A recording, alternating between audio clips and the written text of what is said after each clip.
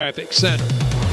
And it's time for a special edition of Inside Oakwood with Dr. Leslie Pollard and special guest here with us today. We're excited to have them in the studio. We have with Dr. Pollard, we have Dr. Prudence Pollard, who is the administrator for Healthy Campus 2020 of Data and Web Management and the committee chair. We also have Dr. Lisa Dalrymple, who is the program director.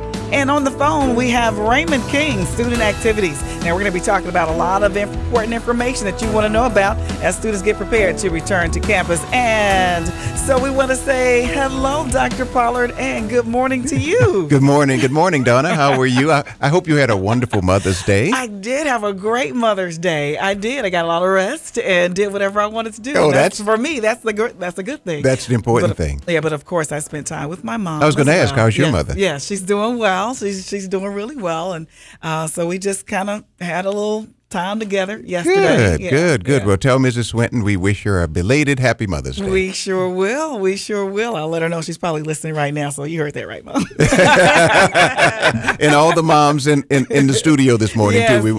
We wish them, too. We hope that they had a wonderful, peaceful, restful, and restorative Mother's Day. Yes, I like that. Yes, we need that. So give us some restorative word from our word from the day. The word of the day. Okay, very quickly then. We always do this, and I'm glad we do because we get quite a few listeners who say it's been very helpful to them. Okay, great. So Jesus Christ was the most revolutionary leader that we've ever seen in human history. And so a part of what he did was he launched principles and teachings that were really countercultural commentaries. Okay. So one of his most revolutionary sayings is the whole Sermon on the Mount, Matthew chapter 5, right? Okay. Matthew 5. Now, within that, he has a number of things that he says that are just, if somebody tries to make you go 1 mile, go 2. He talks about turning the other cheek. So I want to isolate just one little piece of his revolutionary counsel in that sermon, and I commend all our readers to read it, Matthew chapter 5. And this is one of the strangest sayings ever to fall from the lips of Jesus. He says, love your enemies. And then he said, okay, we all kind of like slump when he says that. He says, oh my goodness. He says, love your enemies, not hate them. Love your enemies. Pray for those who persecute you. Matthew chapter 5, verse 44. Pray for those who persecute you. Yeah. Now, you know that's revolutionary, right? You say, oh my goodness, how many times haven't I failed that counsel? Yes. I read something interesting, though, and I'm just kind of paraphrasing what I read about the power of prayer when it comes to your enemies. The power of prayer. So here's what the writer pointed out. The writer said, the eagle doesn't fight with the snake on the ground. Wow. She takes the snake to the sky. She changes the battlefield. The snake has no resistance, power, or balance in the air. But on the ground, the serpent is powerful and deadly. But in the air, it is useless, weak, and vulnerable. Wow. Now here comes the punchline. Take your fight to heaven in prayer. Ooh-wee. And watch God disable your enemies, right? Don't fight the enemy in your comfort zone, but change the geography of the battle. Take the enemy high and you will be sure of victory. God is with you, whatever your battle. Look to the sky and deliver everything to God. The Lord Almighty fights for us. Take your enemies into the high space of prayer. I love that. Isn't that powerful? Yes. Take them into the place of prayer. So the prayer is the air that we take them up into, and then we watch God do the work. He disables them. I think the key that we have to remember in enemy management, because that's what I'm talking about, enemy management, is that God not only wants you to win the victory, he's also trying to save your enemy. Right. He really is, because he loves your enemy too. He does. He loves your enemy. So love your enemies and pray for those who persecute you. You're having problems on the job this morning, you're having problems in the family, you're having problems with persons treating you unfairly, unjustly. Don't sit around and curse them. Right. Pray for them. And watch God bring you through the victory. Isn't that powerful? Yes, that's what Jesus said. Powerful. Love your enemies and pray for them. Matthew chapter 5, verse 44. So when we think about prayer, we think about all those things. I guess we should segue to Healthy Campus. Well, I'm thinking that's another enemy. That's another enemy. I mean, bad health is an enemy, right? Coronavirus is an enemy. And we have a plan to deal with it. And we have a plan to deal with that enemy. Right. So in the context of the coronavirus, Donna, we've got some guests this morning who are just going to present to us something that we've been working on for 4 or 5 years. So what I love about this is that Oakwood is not late to the game in terms of creating healthy spaces on campus. But we started a while ago, and we hear a little bit about that journey. But this morning, we've got Dr. Prudence Pollard, our Vice President for Research and Faculty Development. Dr. Prudence Pollard, I've known her for 45 years. Intimately. Intimately. Know her very, very well. Know her dedication to health and these concerns. I know her academic history. Her PhD is in evaluation, measurement, and research design. She's a professor of public health at Loma Linda for many years, and also a registered dietitian. So that's an asset to this whole conversation about health. Yes. Then we've got Dr. Lisa Dalrymple, who is our director, and she is also an assistant professor of nutrition and dietetics, and her PhD is in food chemistry. Right. So she's a food scientist, so they can tell you a lot about food and the power and potency and all those kinds of things. And then, of course, another Oakwood graduate is our director of student activities, Mr. Raymond King, and we're expecting him to call in. He directs our Healthy Campus Ambassadors program, Health Ambassadors, 40 of them. So once Mr. King calls in, then we'll certainly log him into our conversation too. But Healthy Campus 2020 is what is preparing our campus even further to receive the students who will return, God willing, we have to say that, God willing, August 1st. Right, August 1st. So a lot of parents are nervous about that. I'm sure even the students are nervous about that.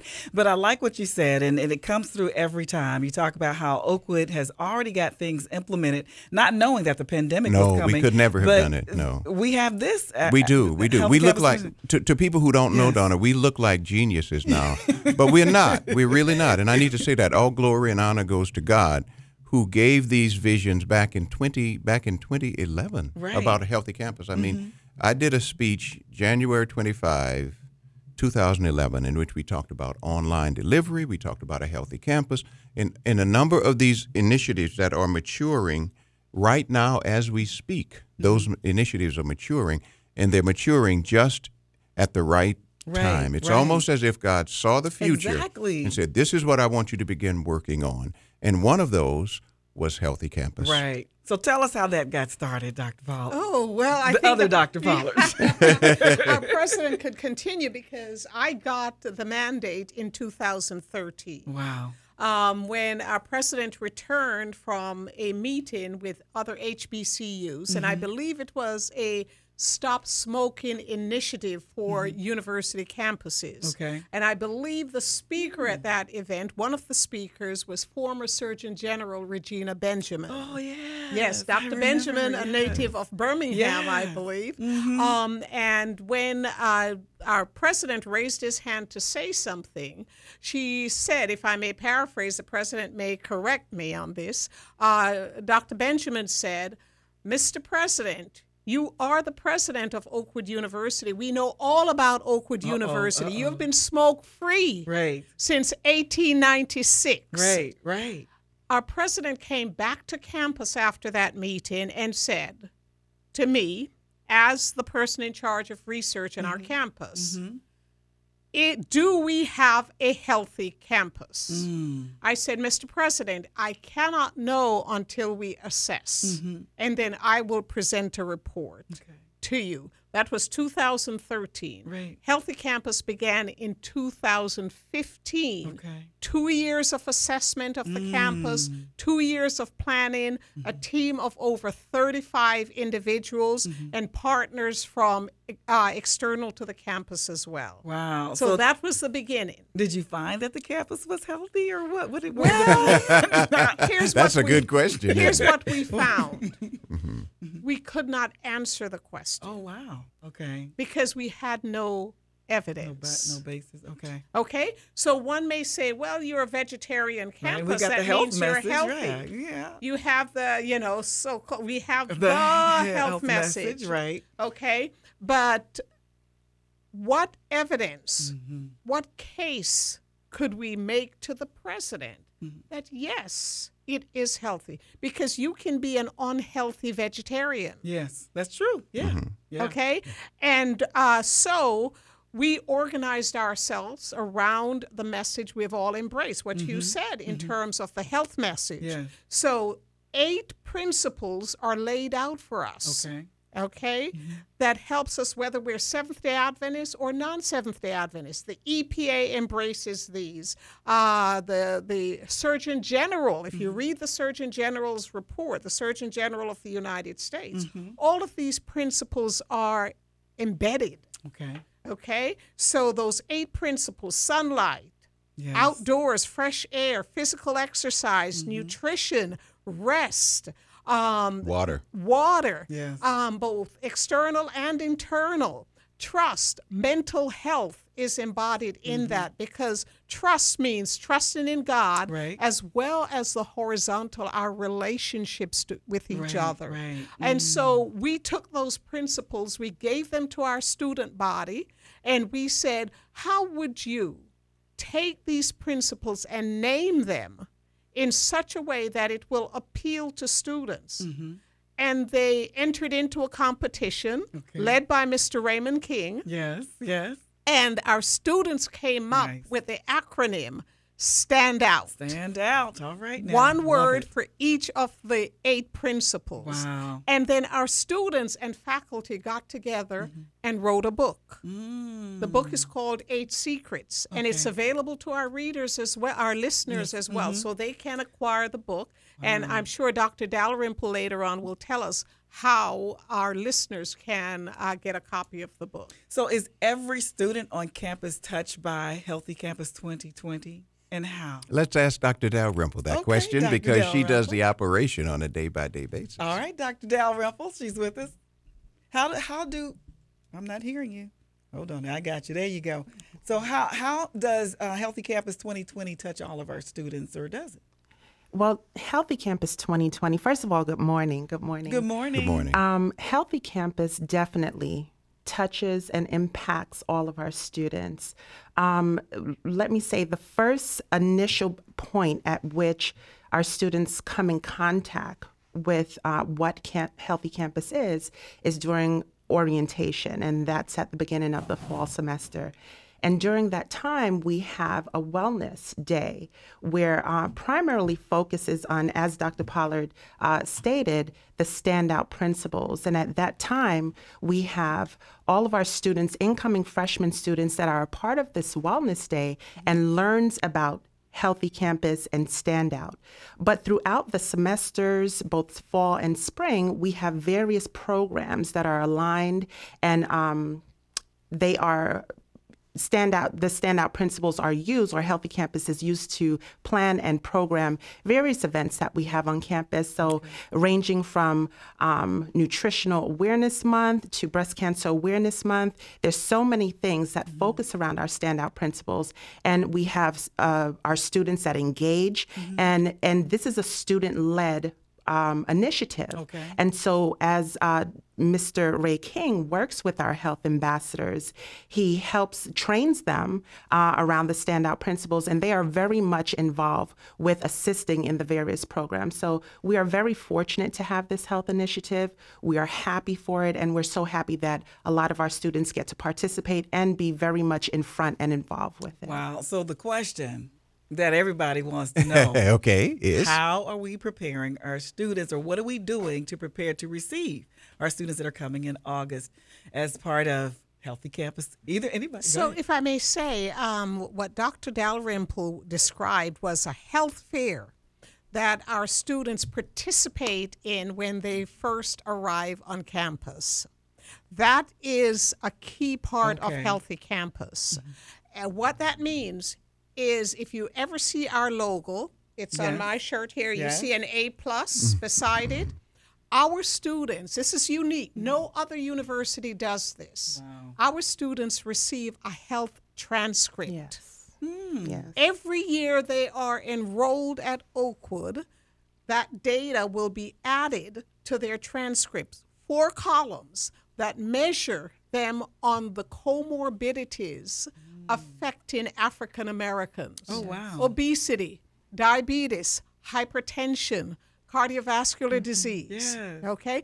Our students go through that assessment. That's their initial introduction to Healthy Campus. And there are also workshops conducted throughout that health fair.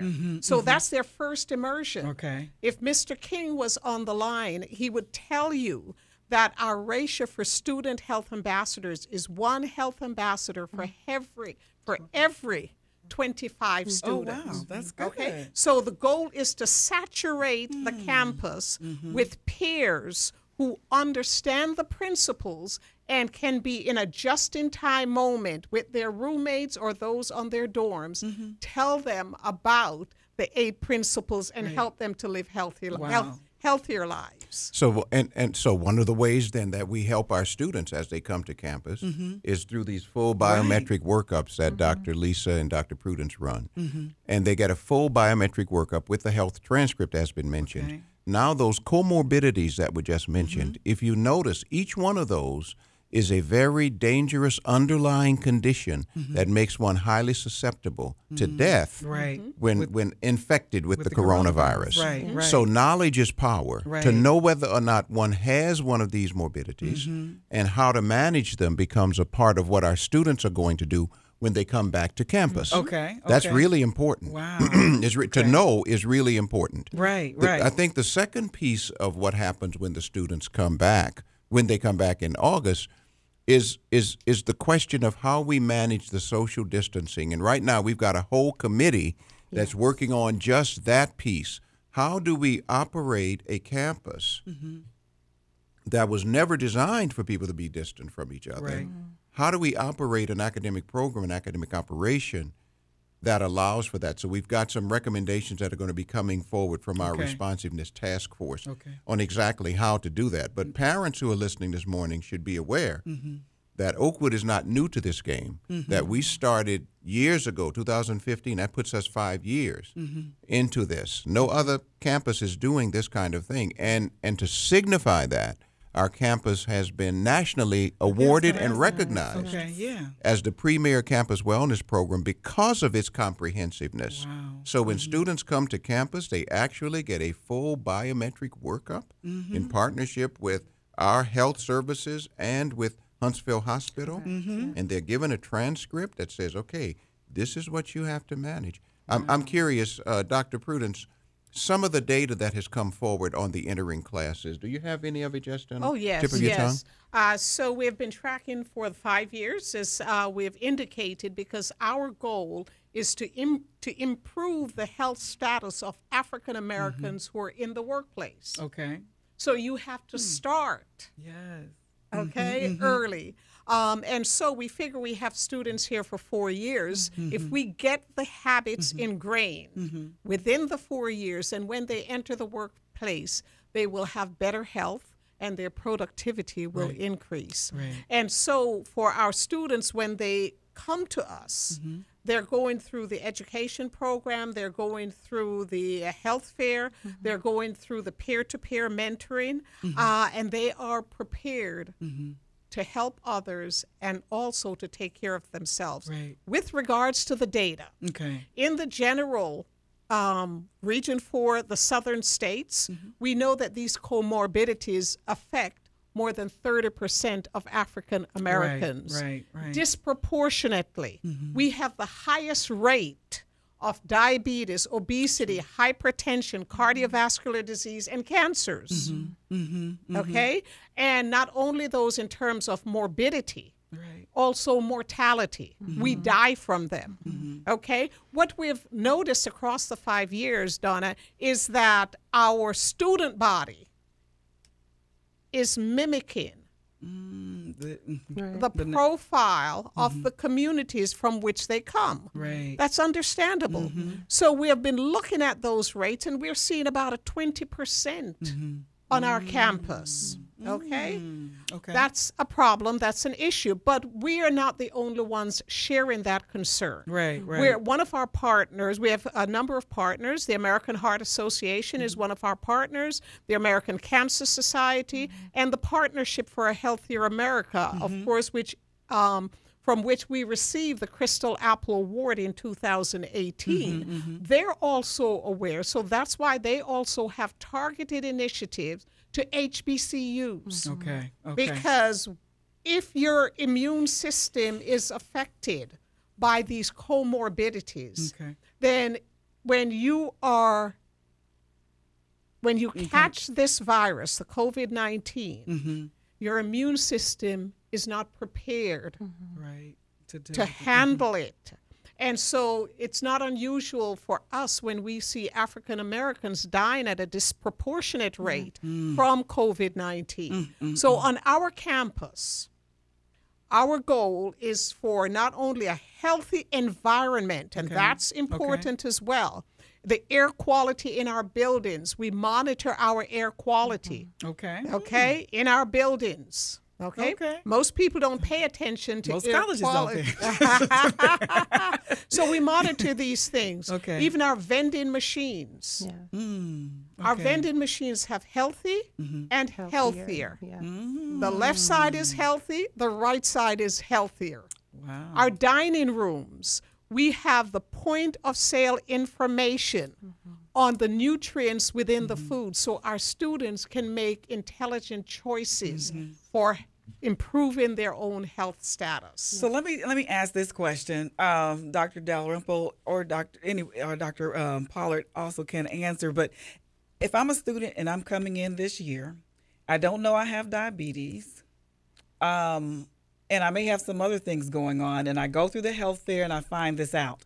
Are there different protocols that I'm going to be given than any other student that may not have these same morbidities that we've been talking about? We've already anticipated that. For 5 years we've been doing that. So I let Dr. Dalrymple speak a little bit to our protocol once a student gets their health transcript after the health fair. Paint that picture of what it's going to look like for them. What do they have to do, and how, specifically? Make it plain for us. Sure. Thank you so much. So once the students receive their health transcript, we have things set up in place where they will begin to have one-on-one access with a nutritionist, a registered dietitian, actually.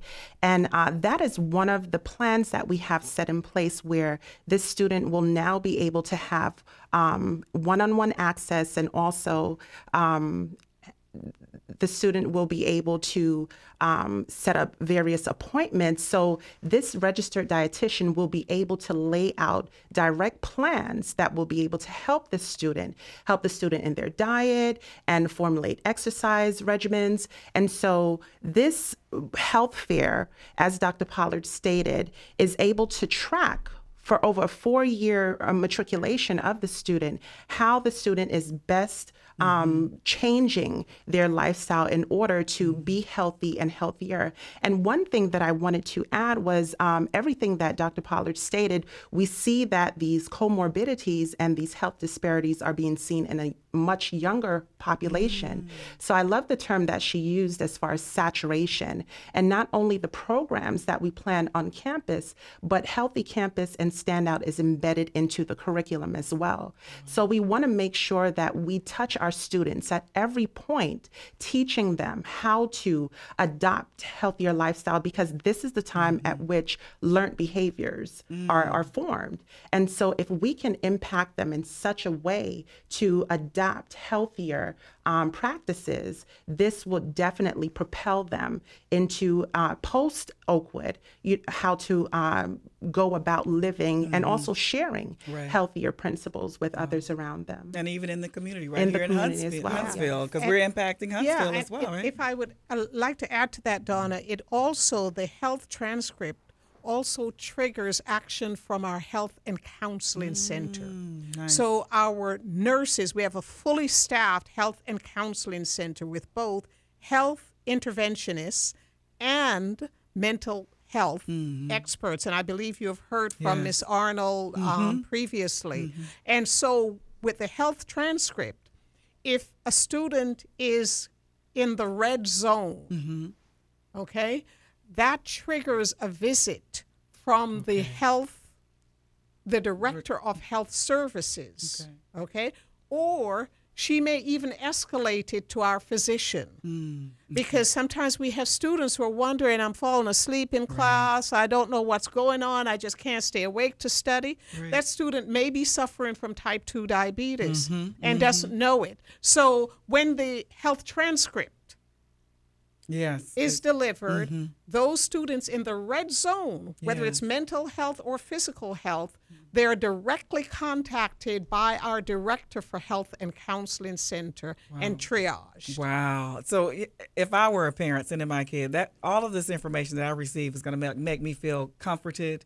It's going to relieve my worrying about the coronavirus and my child being down here at Oakwood University, because it seems like you have a lot in place. We've got some things coming out that's going to help us provide the education with this distance learning, not distance learning, but social distancing. Right. So we've got all of those things coming down the pipe, and so we're really ready.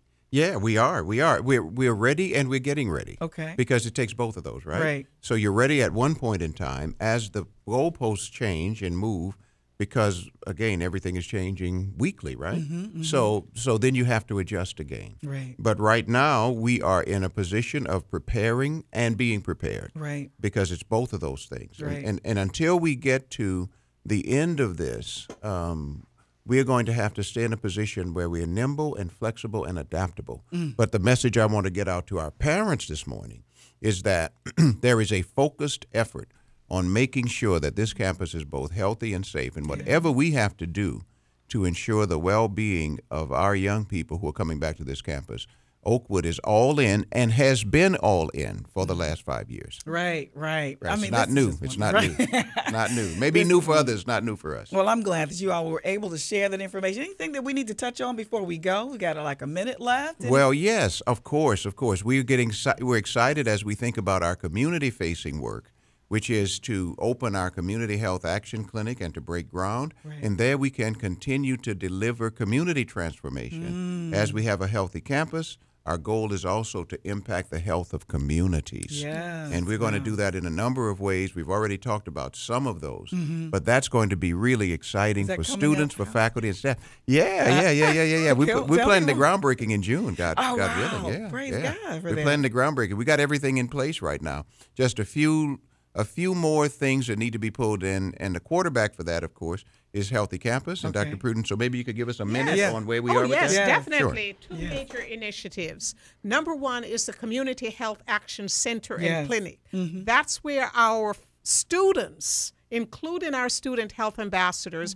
will deliver service to the community. And our faculty are excited about that. Yes. Imagine a 2,000 square foot building where individual programming will be delivered to our partners. We already have a community advisory. And then we also have, this is exciting, and I know Dr. Lisa is jumping up and down over this.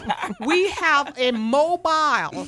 Oh, wow. A mobile. What? Very exciting. Yes. A mobile unit. Okay. Unit. Imagine a farmer's grocery, a farmer's market on wheels. Oh, wow. In fact, our market is being wrapped right now. It's at the construction site. Oh, nice. When you see it, you just see fruits and vegetables all over it. My goodness. On the inside, it's like walking into a grocery store. Yeah, Really? definitely. Why is that? So nice. Because there are 6 food deserts. Yeah. Dr. Lisa can define a food desert for us, but we have 6 food deserts.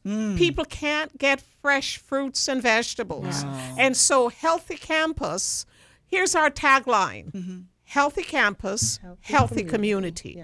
We cannot keep this message to ourselves. Yes. So I'll let Dr. Lisa tell us what is a about food that. desert. Come on Sure. now. So a food desert is an area in which you have limited to no access to healthy, affordable food options. And so as Dr. Pollard stated, we have identified 6 food deserts right here in our local community.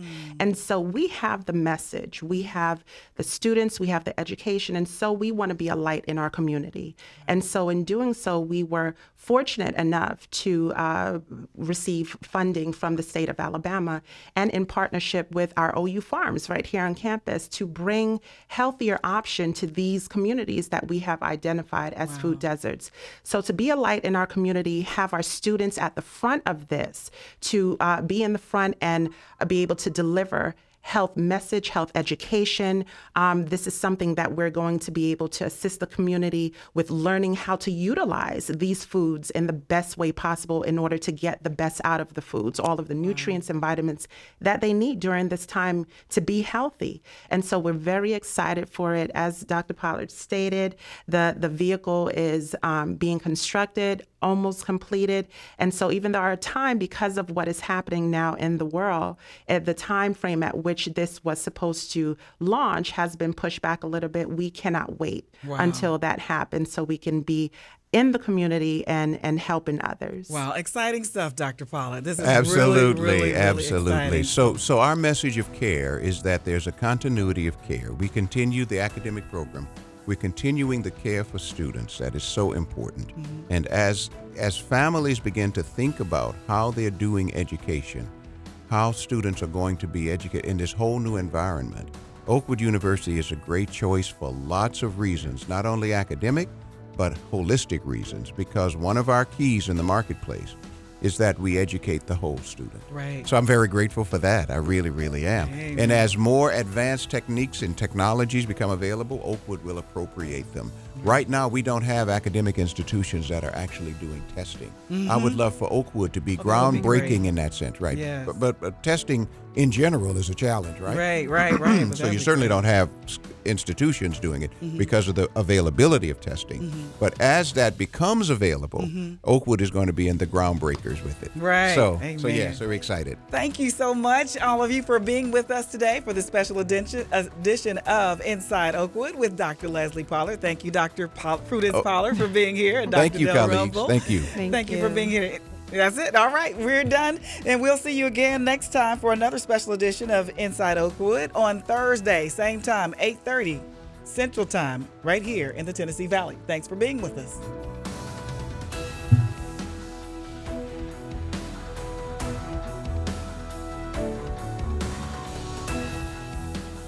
WJOU Huntsville, 90.1 FM, a broadcast service of Oakwood University.